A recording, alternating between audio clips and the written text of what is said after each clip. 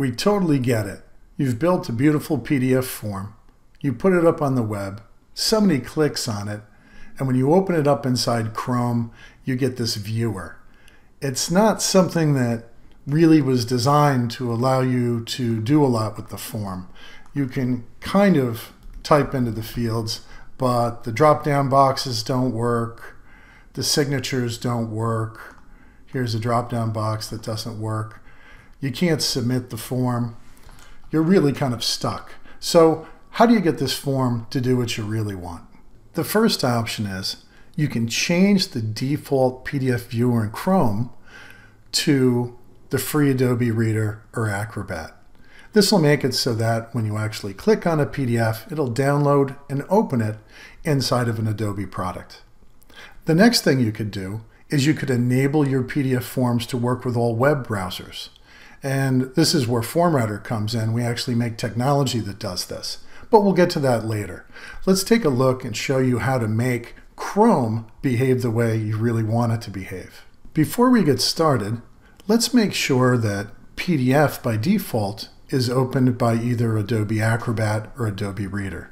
And the way you do this is you take a PDF that's on your desktop. I'm on a Windows machine. And when I right mouse click on it, I can go down to Open With, and I can choose another app. Now when I do that, it says keep using Adobe Acrobat DC. This is set as my default right now. But if it wasn't, I could choose Adobe Acrobat DC right here, select the button, always use this app to open up PDF files, and click OK. And that will force all PDFs to open up inside of my Adobe Acrobat DC, or I could set that to Adobe Reader. The next step is to open up your Chrome web browser, and over here there's a little ... button. I'll select that and I'll select Settings. When I get to Settings, I want to go into Privacy and Security, and over here we have Site Settings. Now you have to scroll down a bit, and on mine it's actually kind of hidden. I have to click on this where it says Additional Content Settings. They hide it a bit. And there it says PDF Documents. I'll click on that. When I click on that, you can see Download PDF Files instead of automatically opening them in Chrome. This is what we want. We want them to download and then not open in Chrome, but actually open up inside of an Adobe product.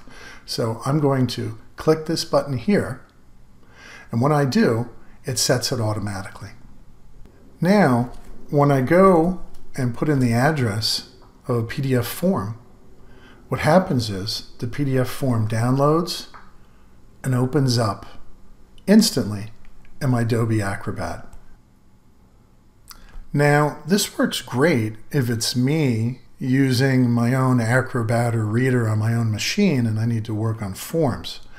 But if you have forms that you want to send out to the general public and you don't know what they're going to be using, they could be using iPads or iPhones or Mac devices or some other device, and you're not sure what they're using, and you have a PDF form, Formatter has developed a technology that we run on our servers, and it's called the PDF Form Viewer.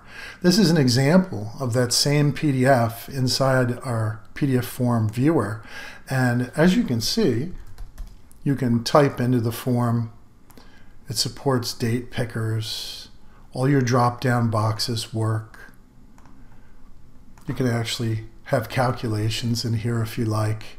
And something very interesting, you can sign the form, and also you can submit it. And this works on all major web browsers and all devices. So if you have the need to share forms with the general public or people who you're not sure what type of device they're using, please check out our technology at formatter.com.